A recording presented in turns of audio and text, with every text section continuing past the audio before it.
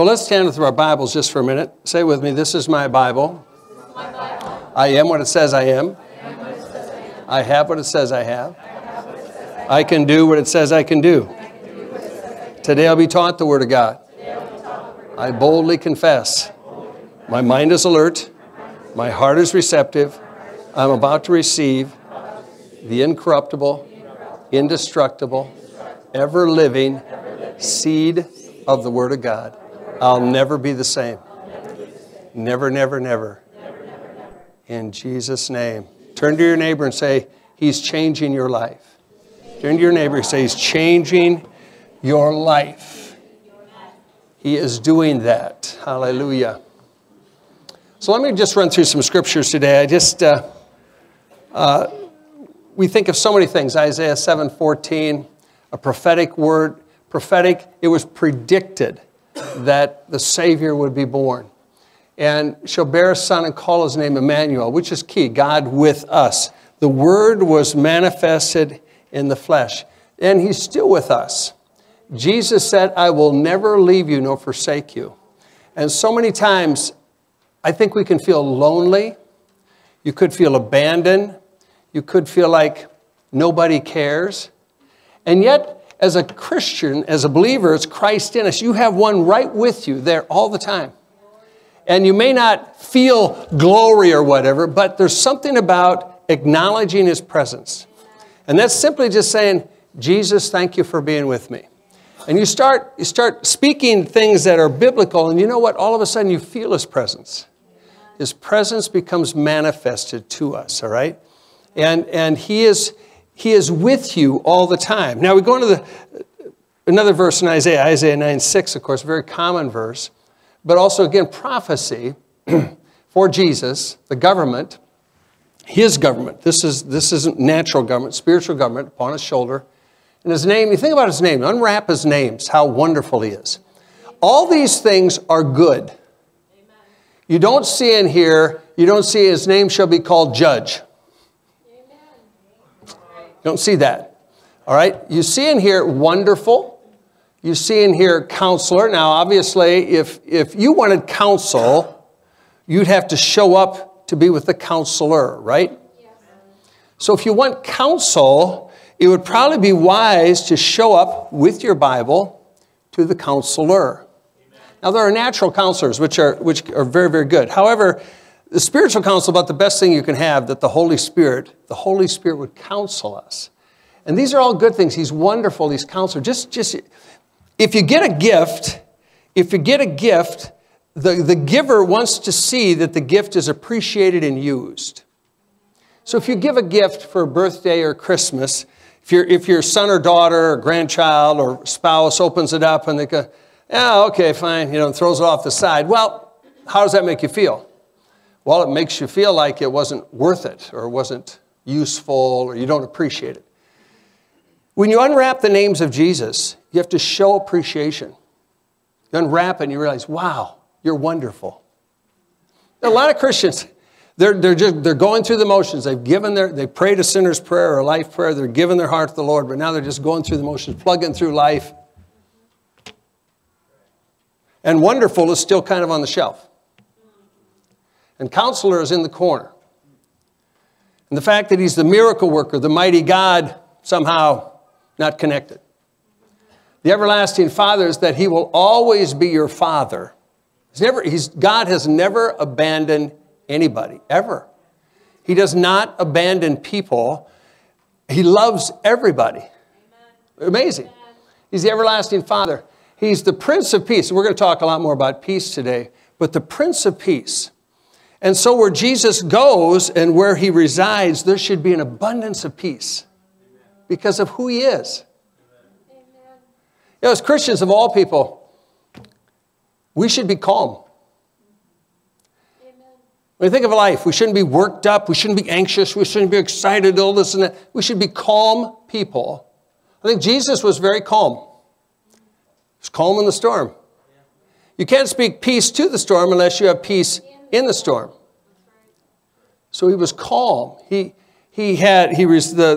presence of God was with Him, of course. And so let's look at the book of Luke a second. Book of Luke chapter 2. course, here's again, the word is being, the prophetic word, many years later, hundreds of years later, said, don't be afraid, I bring you good tidings. Now, I always like this. It's good news. Say good news. It's good news that produces great joy, and it's for all people. Now, the good news is Jesus saves. Hallelujah. Or we can say Jesus forgives. Thank you, Lord. Or Jesus heals. Hallelujah. You know, all the things that Jesus does. The good news is the devil is defeated. He's already a defeated foe. It's not someday be defeated. He's already defeated. We win. We won at Calvary. He gave us the gift. So he's already defeated. We already have been given this victory. So talk about good news. Heaven is sweet. And Jesus is coming back.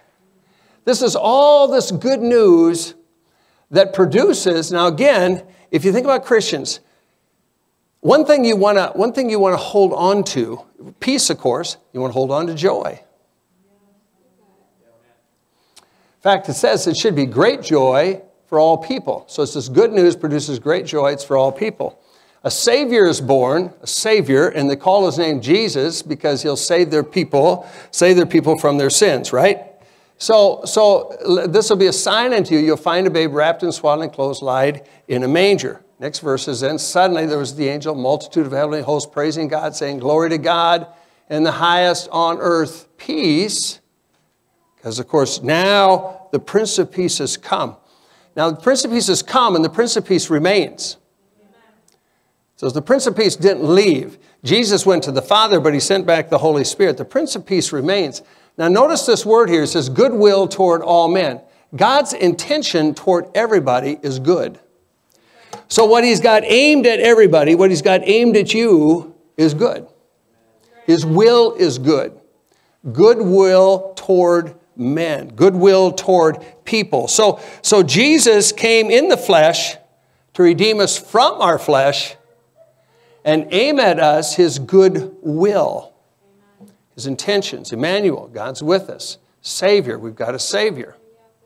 We have a reason to smile. We have a reason to hope. We have a reason to be excited for Jesus. Amen?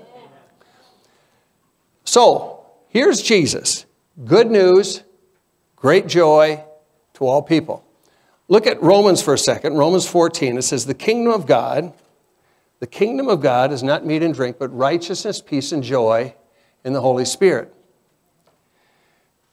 So the kingdom of God, it doesn't say it's the gifts of the Spirit. It doesn't say it's all kinds of dramatic things. The kingdom of God, Jesus said, it comes within us when he comes in us. So when you pray that life prayer, you give your life to the Lord, all of a sudden a new kingdom takes place inside of us. Three big areas then of the kingdom is righteousness. Of course, you have to have that right standing with God, right? But notice what the other two are. The other two are peace and joy. And it's not like people give, oh man, this is so wonderful, the joy, the peace is so wonderful. People get excited about lots of other things. But I tell you, when you get excited about Jesus, think about how priceless it is to have joy, to have peace, to be in right standing with God. I think sometimes we're waiting for so much dramatic to happen that we miss the normal good things of the Holy Spirit. Sometimes we can even think, well, I don't know if God's even using me. What, do you have righteousness, peace, and joy? That's the barometer. That's really the test of the kingdom of God. The kingdom of God is righteousness, peace, and joy in the Holy Ghost. The kingdom of God isn't signs, wonders, and miracles, or all the other things. The kingdom of God are internal things inside of us. He wants you to enjoy the life he's given you. He hasn't given you hardship, true, but he wants you to enjoy this life. He wants to enjoy here now, right now, where you're here, because someday when we're gone from here, well, then our ministry's over, all right? No more witnessing, no more testimony, none of that. We're in heaven, but he wants you to enjoy your life right now. Amen. The kingdom of God is righteousness, peace, and joy in the Holy Ghost. I mean, years ago, we were doing a job when I was a contractor in Sioux Falls, and I was doing a job in an expensive house and expensive doors, and I was refinishing these doors, and the lady came, and she started talking, while I was doing this door, front doors, big double doors. And she said that she had hired me because in our ad said that we were Christian men, Christian painting company. I said, fine, so I'm working. And then as the process of time, taking me time in these doors, I'm witnessing to her. And I said to her, I said, you know, there's a lot of people that would give a lot of money just to have peace. Just to have peace. And this lady was very wealthy family, so forth, husband wealthy. And she's sitting on the steps inside this house, and she looked at me and she said, I'm one of those people. I'm one of those people. I shared some scriptures with her and so forth. I wrapped up what I was doing that day. I came back the next day. And I finished up the project, and she came down, sat on these steps again. She had this big Bible, decorative Bible, obviously for a showpiece. And she had it open, and she said, I found some verses you talked about. It's pretty amazing. I said, well, what you need is Jesus. Give your life to Jesus. And she said, well, I really can't. My husband's wealthy. We got all these things. Son's on drugs. So if you looked at the house, you think, oh, people drive by houses. They got it made. Oh, look at that. No, didn't have it made. The house was a mess, really. Talking about the home. You can have a building, but the home, people in it. So she's struggling with her marriage. Son's on drugs. Daughter's doing something else. So I just encouraged her. Finished the job, left. A month later, I get a call. Hey, I got another room to do. And I said, you don't have another room to do. You just want to hear more about Jesus. Just talk to her on the phone. I said, he's your answer. I never found out if she surrendered to Jesus or not. But folks, peace is priceless. It's priceless to lay down in your bed and to have peace with God. Because when you have peace with God, it causes a calmness to come over everything else. Doesn't mean you're not going to have circumstances. Doesn't mean you might not face adversity. Doesn't mean any of that. But you can have peace in the storms of life. Amen. You can have peace knowing that, oh, thank you, Jesus, you're with me. Amen. Turn to your neighbor and say, you do not have to worry. You do not have to worry. The Christmas story, so much about the Christmas story deals with the peace of God. The Prince of Peace has come, and this peace is on the inside of you, and it all comes through a relationship. The relationship isn't with the church. The relationship is with Jesus. Amen. It's impossible to have real peace without the Prince of Peace. So we can have the world peace. I have a picture in my office, but years ago I was at the United Nations and was in the assembly room of the United Nations and so forth like that. But when the United Nations was formed after World War II and then built in New York City and so forth, and the purpose was for world peace. But I've got a great painting and so forth. Here's the building of the United Nations, and Jesus is standing outside knocking, in the tall tower, because they left out the Prince of Peace. You can't have peace, real peace, without the Prince of Peace. It's the only way you can have that. Look at Romans chapter 5 for a second. Romans chapter 5 says we have peace with God through our Lord Jesus Christ. Peace with God. Now, that peace could mean tranquility, harmony, security, safety. It also means prosperity. Your relationship with Jesus, God wants your relationship with Jesus to prosper. That means to flourish. That means you're excited every day about Jesus. Not about what you're going to get from him. You're excited about the relationship. If you're married, you should be excited about your spouse. It doesn't matter how many years you've been married, you should still be excited about your spouse if you're married, right? It's a relationship. And as much as you invest in that relationship is how much you're going to get out of that relationship. So if I totally neglected my wife, been married 47 years, get that right? 47 years. If I neglected that, then there'd be struggles, right? There'd be struggles in our home. Now, you can be a Christian and have struggles. So God wants peace with God. He wants our relationship with him to flourish. Flourish, abundance of peace. Why? Because he's a big God. He gives a lot of it. So as much as I run to him is going to be my level of prospering with him. We've faced adversity with our daughter. We've faced bankruptcy. We've faced our own health issues, cancer reports, different things like that. But when we run to Jesus, in the midst of all, you can flourish in peace. Amen. You can flourish in that peace. But it's a relationship. Again, the counselor, if you don't show up for your counseling appointment, you're not going to get any benefit. If you don't show up to visit with the counselor, Jesus Christ, no benefit. If I don't show up to tap into the Prince of Peace, then my level of peace is going to be pretty limited. For most people, they base their peace on outward circumstances. But this is an inward thing. The kingdom of God in us, righteousness, peace, and joy. The relationship with God is an inward thing. The peace is on the inside. So if I base my peace on what I see in the natural, what's going to happen? It's going to evaporate. That's what you see even in the world today. You see a lot of Christians that are frazzled and angry and upset and no peace. Why? Because they're looking at the natural rather than the supernatural. If I look at Jesus, then in the midst of this, I can still be a light, still shine, I can still witness, but have peace on the inside. Because the devil is a liar. The devil will say, look at this and look at that, and you don't have this, and this isn't going right, and this prayer wasn't answered. All these things. But if I tap into Jesus, so many times he's just talking to me about me, how he loves me, how he cares about me. That's what he's going to talk to you about. You show up and he's going to say, thanks, I love you. He's always going to say things. He has goodwill toward all men, toward all people. It's goodwill. His plans are good. He's going to speak good into your life. And when he does that, he helps me because I take my, we all get distracted. Oh, I'm looking at things. He said, no, don't look at that. Look at me.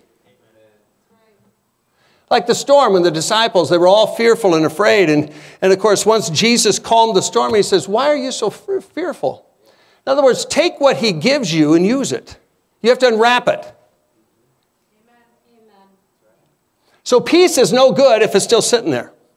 Still sitting on the table or whatever. It's not any benefit to you. We can say, and everybody reads these scriptures, Isaiah 9:6 and so forth, come Christmas, but it's of no benefit unless you unwrap it and personalize it and take it into your life. And then it becomes a benefit. Let's look at 2 Thessalonians 3 a second. So it says the Lord of peace. The Lord, he's the Lord of peace, and himself, he's going to give you, notice, his peace. I think, wow. I mean, we all have some peace, but his peace. Think he is not shaken by anything. He is not disturbed by anything, irritated, whatever. It's his peace. Notice, he's going to give you his peace, notice, at all times. Say all times. All times. Notice it says in every situation. Say every situation. The Lord will be with you all. So he's giving you and me, he's the Lord of peace. Now, if he's giving it, I've got to receive it. Right? So God so loved the world, and yet how many people are following him in the world? Well, not proportionally, not many, but you have to receive what he's given. It's like if I offered you something, you would be kind to say, well, thank you. But also I'm going to observe, like, are they going to open it? Are they going to like it? Are they going to appreciate it? Right? So we have to unwrap what he's given to us. So he gives you his peace at all times. Now, I can be here right now in total peace, and at 2 o'clock, I might be frustrated. Hello? So what do you got to do? You got to run back and get that peace again. Don't give it up. I need a little bit more. Well, he's got it. He's the Lord of peace. He's not chintzy. He gives us abundance of peace. And so because sometimes mentally we can say, okay, yeah, got it. Okay, yeah, I got it. But it's got to work every day of the week. That's the thing in Christians. It's got to work in our lives every day of the week. It isn't a church thing. It's a relationship thing. It's something on the inside of us that's in me. It's this righteousness, peace, and joy that someone else could think. People years ago looked at us and felt sorry for us. My family felt sorry for us. They all thought we were losers, you know, because we were following Jesus and didn't have any money. Daughter was sick. But inside we had peace. We had something in here that maybe people can't always see, but they wonder how do they keep going. We were at the doctor's office many years ago, and our daughter had like 5 specialists, and they sat down with us one day, conference thing, asked us how we were doing. Our normal thing is, hey, we're doing good, and of course things weren't good in the natural. And then this doctor said, he said to us, specialists, he said, you're the most amazing people we've met. He said, and all these physicians, they would talk and collaborate on different things. He said, you're the most amazing people we've met. I said, well, why is that? He said, because you're still together. You still smile. You still look like you're having fun. You're still in the midst of your daughter's situation. You're still, positive. And I nodded my head and I said, yeah, I said, and then I had a gospel tract in my hand. I said, well, it's about Jesus. Yes, yeah, we know about Jesus. We've heard a lot about Jesus. Because they've gotten all these gospel tracts and stuff. And I said, well, that's what it's all about. It's all about Jesus. It's the only way. It's not because we're strong. It's because he's strong. There's really strength when you're standing in him. Isn't that right? It's like remember the old story with the tornado. I think it was to Ohio or something, and it tore down buildings and so forth. And there was this real strong building with the big pillars and so forth. It was just devastated.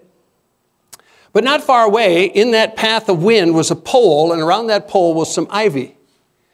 An ivy, just a vine, a small vine, but growing around the pole. And people noticed that the ivy was green, and the ivy survived the storm, and that big building didn't. What was the difference? Well, the ivy drew its strength from this post that it was around.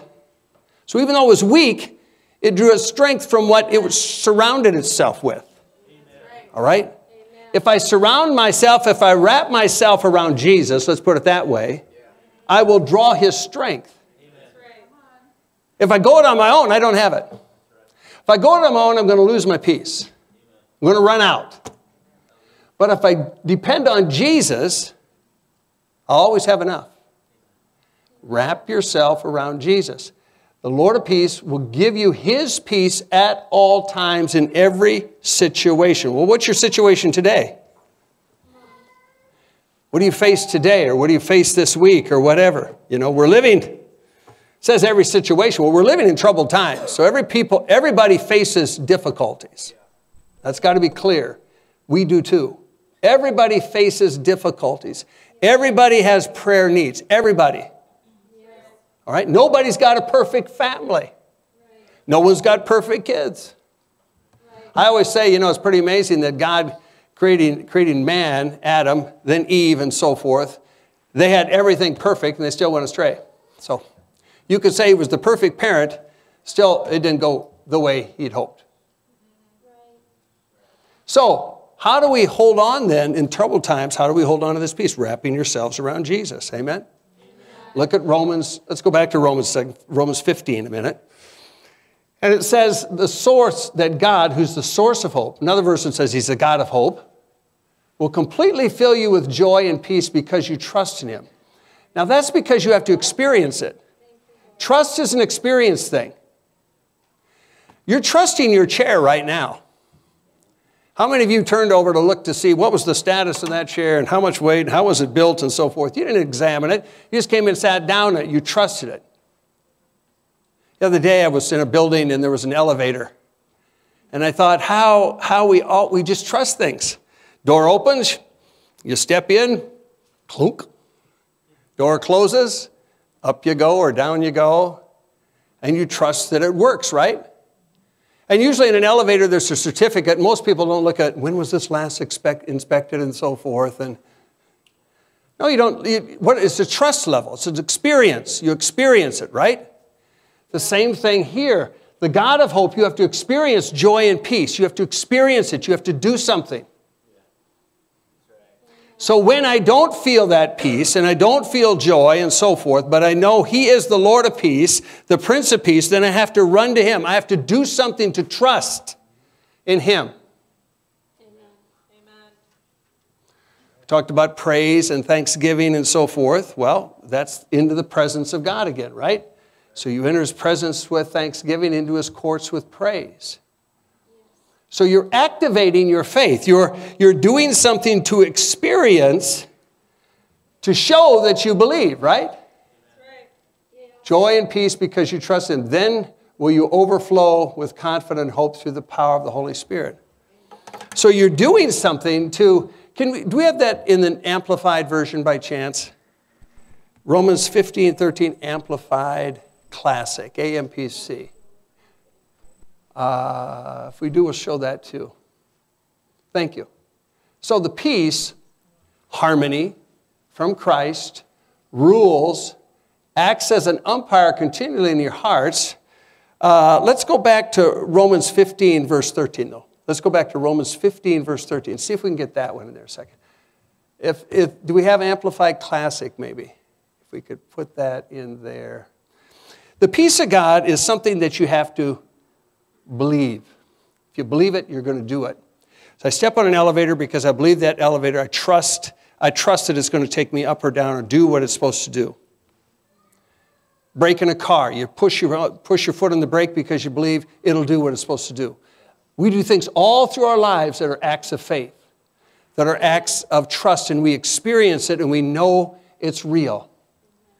Thank you. So the God of hope fill you with all joy and peace in believing through the experience of your faith. So believing is action. So I have to do something. It's like, I don't have any peace. I don't know what to do. I don't have any peace. Okay, Lord, I just believe for peace, But we have to do something. Exercise your faith. Exercise your faith in the Word. Exercise your faith in praise. Exercise your faith in standing, believing, confession, declarations, and so forth. So that the power of the Holy Spirit may abound and be overflowing, bubbling over with hope. Amen. Joy, peace, hope, the power of the Holy Spirit. All are things that he wants us to experience. Well, we're talking about peace here. Colossians 3, verse 15. So we'll go to that one then. Amplified Classic. So the peace from Christ will rule and act as an umpire in your hearts. So when the peace of God is there, have you ever been through a day and all of a sudden you realize, wow, the peace just left you? Maybe because of a phone call. Maybe because of some circumstances. And all of a sudden, you feel troubled. Yes. The peace of God should umpire things. Okay, so when I'm faced with things, in umpire, you want to say, no, you reject what's not of faith. You reject what's causing turmoil. See, there's things in our life God wants to do. His plans are so good, and yet we are cooperating with him for those plans to be manifested. So when Christ rules in our heart, the peace rules in our heart. It acts as an umpire in your heart, deciding, settling, finality, all questions that arise in your minds in that peaceful state to which as members of Christ, one body, you are called. So it umpires decisions, thoughts, and so forth, rejecting things that will cause our peace to be stolen. Yeah. Everybody's got a bad phone call. Could be from a doctor, but could be from a loved one. It could be from anybody. You get a bad phone call. Not fun. However, in the middle of that, you can have peace. I got a phone call years ago from the doctor's office after they'd done a biopsy, and they called from Sioux Falls, and they're very matter of fact. This isn't chit-chatty. How's your day going? So on and so forth. Is this Dave Kaufman? Your birthday, such that? Yeah, this is Dave. Yeah. You've got cancer. We need to see you right away. Matter of fact, aggressive cancer, okay. We want to see you this day, right away. Okay? So, in the natural, that'd want to suck the life out of anybody. But in the supernatural, it doesn't have to. I sat down on a chair. I said, thank you for calling. I appreciate it. I'll see you on that date. But I immediately was just like, thank you, Jesus. You know something? He already knows reports. It's not new to him. Sometimes you may hear a report and say, oh, Lord, I got this report. Yeah, I knew about it last week. Nothing's new to God. Nothing ever takes God by surprise, ever. Jesus wasn't like, oh boy, I never thought of that, going around ministry. Never thought. No, nothing ever took him by surprise. He told the disciples, hey, let me just tell you, let me make it clear. Lazarus is not sleeping, he's dead. He's already been dead for a couple days. Just so you know. Didn't take him by surprise. When he came there and they're all weeping and mourning, it wasn't like, oh my goodness, he died. I didn't know that. No, he did know that. He told them ahead of time. Said he knew it for days that he was dead. So when we get information, it's new to us. It's not new to him. So I could sit down and say, well, thank you, Lord. You know all about this. My life is in your hands. My trust is in your hands. Peace of God. Still had the peace of God. In spite of the word. Remember, cancer is a word. It's not a sentence. It's a word. It's a word, not a sentence. It's a word. It's a name, but the name of Jesus is always above that name. See, so many of the scripture kicks in. No, that name is here, but Jesus is here. It's a higher name. So the Word of God, the peace of God then can umpire your hearts. So that we can walk in the victory in spite of what we face. John 14, a few more verses here. John 14, verse 27. So Jesus says, notice he said, I'm going to leave you. Now, Emmanuel, he's still with us. And of course the world, Emmanuel, God with us, Christ with us, oh yeah, and then act like they're abandoned. No, he's with us. Acknowledge him, right? Acknowledge him. So you acknowledge the Lord. In all your ways, acknowledge him, the Bible says. Oh, this is Jesus. Oh, you're bigger. You're greater than all these things. And you're going to stand with him. You're acknowledging him. You're wrapped around him. So Jesus said, I'm going to leave you my peace.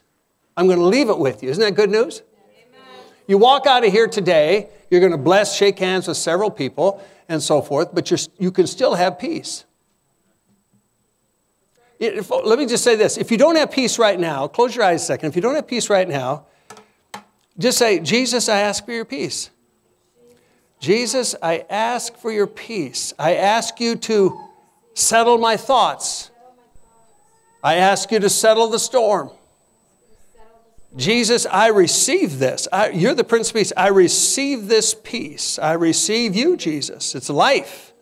It's life. He's breathing life into us. Hallelujah. Amen. So he says, my peace I'm going to give to you. It's bequeathed. It's yours. All right? Yours. You got it. Think about this. It's not a prayer line then. It's not like, I need you to pray for peace. No, he already gave it to you. If you already gave it to me, my part is just to receive it, right? If you gave it to me, my part is to receive it. All right. So I'm not giving this peace like the world gives. So the world's peace is based on natural things, natural circumstances, physical things, money, food, all kinds of things like that. How much money we got in the bank, how much food's in the pantry, or whatever, all those things. Got a job or got all these things that help us feel good or help us feel valued. And yet Jesus said, my peace isn't based on any of that. It's based on a relationship. Based on what's in here on the inside. Not as the world gets. Now we can read this in the natural. I'm just saying, rehearse this, write it down or underline it. It's not like the world. Jesus leaves you this peace. Not as the world gives. Now what does he say? Don't let your heart be troubled. In other words, it's umpiring. Don't allow yourself to be troubled by the world. So Christmas is a wonderful time of year celebrating the first coming of Jesus Christ, the birth of our Savior, Jesus Christ, Emmanuel, God is with us. And yet let's just speak of the body of Christ, much of the body of Christ is troubled or out of peace, not even living the message. And he says, don't allow your hearts to be troubled. Don't allow fear to come in. Where's the best place to stop fear? At the door.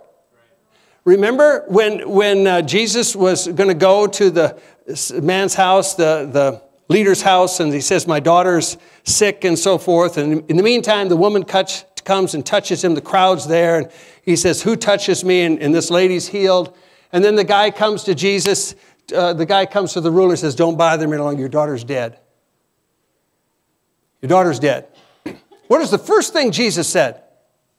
What is the very first thing that Jesus said? Turn to the guy and says, don't be afraid. The very first thing, slam the door in fear. If I was going to stop a robber, the devil comes to steal, kill, and destroy. If I was going to stop a robber, I wouldn't open the door of my house, allow him in the house, and then chase him around my house. Get out, get out, get out, get out, get out, get out, get out of here. No, I would stop him at the door. Right? No. You're not coming in. You'd prevent him from coming in. Amen. Don't allow your heart to be troubled. Don't allow it to be afraid. He looked at that rule and he says, don't be afraid. And I'm sure the guy eye contacted Jesus is like, let's go. Go to the house. Look it up. And everybody mocked Jesus. Because they said, she's not dead yet. She's just sleeping. Get out. Cleaned the house out. Brought in a couple of the disciples. And raised her up. Don't allow your heart. And folks, I have to practice this daily. Okay? Yes. This isn't like, that might come up sometime. I might have to apply that. No, how about daily? You got that right. How about daily so you're walking around in peace. You're living in peace with God, with others. Don't allow your heart to be troubled. Don't let it be afraid. Stop allowing yourselves to be agitated and disturbed. Stop allowing that. Amen. I'm so upset. That really bothers me. Okay, stop it. Well, how are we going to do that? Just stop it. It's not like working your way out of it. Just say, okay, I'm going to stop talking about it. I'm going to stop magnifying that. You magnify what you talk about. If I talk about the Lord, I magnify the Lord. If I talk about my problem, I magnify my problem. Right? So if I start talking about Jesus and not about the problem, all of a sudden the problem begins to diminish. You can fly over mountains that are 14,000 feet high, covered with snow, and they look like a tiny pimple down there because you're so high. When you're with Jesus, things become in perspective. It's not as big as you make it. Amen. So stop allowing yourselves to be agitated, disturbed. Don't permit yourselves to be fearful and intimidated and cowardly and unsettled. Amen. I think, thank you, Jesus. That's just what I want to do. I don't want to permit that. Stop the thief at the door. Stop the fear at the door. So John 16, Jesus goes on from there. And of course, the area, John 16. I think we have that. Yeah. I told you these things. Now, the world is troubled. Jesus said, hey, the world's troubled. I already know about that. So it's not like we're informing him, Lord, the times are really tough. God, I know that. Also, let's keep in perspective what our toughness or our tough times sometimes are first world problems. You got that right. And not third world problems. So we can say, it's really tough, but someone else, it's much different. Jesus said, I told you things so that in me you might have perfect peace. This perfect peace is prospering. Peace with God is prospering. Confidence. Now, in the world, Jesus already said that you will have tribulations, trials, and distress and frustration. All right, that's the world, right? We sometimes spend our time praying like we got to deal with all this and get this all out of here. Well, that's the world. The devil's here in the world. Okay, that will only be done when we go to heaven. And the devil's bound in the lake of fire. So I'm not going to change the world, so to speak. Not happening. Jesus said, in the world you will have these things. But he also said, I want you to be of good cheer. I want you to take courage. I want you to be confident. I want you to be undaunted. I have overcome the world. I've deprived it of its power to harm you. Right there. That's right. I've deprived it of the power for it to conquer you. Amen. He's conquered it. Thank you. Amen. We are more than conquerors through Christ Jesus. More than conquerors because he just gave me the thank you, Lord. I can live above this. I can live above these circumstances. See, folks, that's the good news for us. Amen? That's the good news for us today. That's part of the Christmas message. Prince of Peace. Emmanuel with us. Our Savior. On your side. Goodwill aimed at you and I. Let me close with one last verse. So just the Philippians 4. Let's just Philippians 4, this last thing. And we have to think about it, think right and so forth. But don't worry about anything. Don't worry, pray. Now, when we're praying, we're really making, a lot of times, declarations. Deb's talked about declarations. But a lot of times you're making declarations. My trust is in you. My hope is in you. My confidence is in you. I'm not going to look at that mountain or that problem and worry, all right? Don't worry about it. Pray about it. Notice, let your request be made known in supplication with thanksgiving. Remember, I always said you pray with thanksgiving. Your request is made known to God. And then the peace of God, which passes all understanding, because you don't see it in the natural maybe yet, but this peace comes and you think, thank you, Lord. Thank you, Lord, you're taking care of it. Someone can say, well, there's still a problem over here. Well, there might be in the natural, but he's taking care of it. He's bigger than what you or I face. He's bigger than what we face. And so when we pray and we thank him and we worship him and so forth, the peace of God comes. It surpasses what I can think, but it keeps my heart and my mind in the right place. Amen? Amen. Folks, this is for us. That's right. This is for us. This is a manifestation of the Christmas message.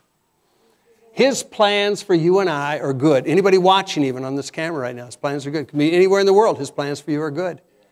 Everybody faces adversity. Everybody faces adversity in the world. Some of you in other countries face it worse. I know that. And for you in a lot of those countries, we're praying for you and praying that you'll be safe. Praying that your needs will be met. Praying that you'll have food. Amen. Just remember, there's no country like the United States. You might not have something, the government will give it to you. Might not have food, oh, they'll give you food. Don't have a place to stay, they'll give you a place to stay. We live in an amazing place. All right? May not all be paid for, but we live in an amazing place. In other worlds, other places, they face so much adversity. Don't allow yourself to be caught up with the world. Position yourself to be caught up with Jesus. To be seated in heavenly places. To exalt him. In fact, let's close our eyes for a second. Just lift a hand a second. Let's just exalt him, you know. Your eyes are on him, and there's something about if you put your eyes on him, he loves that. He loves that because then you're putting your eyes in the right place. In all your ways, acknowledge him. So, Lord, we acknowledge you right today with problems or circumstances that we face. You in your life, make it personal in your own heart. You're talking to the Lord right now. What do you face right now? Lord, we acknowledge you. This is where we're at. We acknowledge you, but we thank you, Lord, for your peace. I pray peace to come. I pray that you would experience it as you trust him, even now, peace to come. Peace that you might think, I don't even know why I feel this way, but I feel better. Peace will come. You don't have to understand it. But Lord, we put all these things in your hands. You are the great I am. Jesus, you came because you loved us so much. So I just speak life to each person here today. Speak life to each family. Speak life to those listening online right now. Speak life. Your life, Jesus. Abundance of peace. Abundance of joy. Abundance of hope because of who you are. We wrap ourselves around you, Jesus, and we thank you. We thank you. You are our strength. You're our shield. You're our defense. You're the great I am. You live in us, Lord. Thank you, Jesus, that we are more than conquerors. Nothing is impossible, Lord. We just believe for miracles, miracles, miracles. I pray for miracles in homes here, miracles in families or relationships or children, miracles, miracles in people's jobs, miracles of provision. Lord, I thank you. You're the great I am. You're the miracle healer. Hallelujah. You know there's something's wrong with us before we do. Lord, we thank you. You're the miracle healer. And we thank you today, Jesus, for the supernatural. The supernatural flowing through us, through our lives, Lord God, as we tap into you. We thank you for the supernatural, Lord. Korabasi. I just speak life over each person listening right now, here, online, or in the future, each person listening. Speak life into your life in the name of Jesus. Turn your eyes on Jesus. Turn your face to Jesus. Hallelujah. He will bless you. He will help you. He will be a counselor. He will be your strength. Thank you, Jesus. Thank you, Jesus. Even in this season where we celebrate your first coming, we thank you, Lord, for manifestations, Lord. And Father, for everybody here, their level of peace will greatly increase. Greatly increase in Jesus' name. In Jesus' name. Can you say amen? Hallelujah. Amen, amen, amen, amen, amen.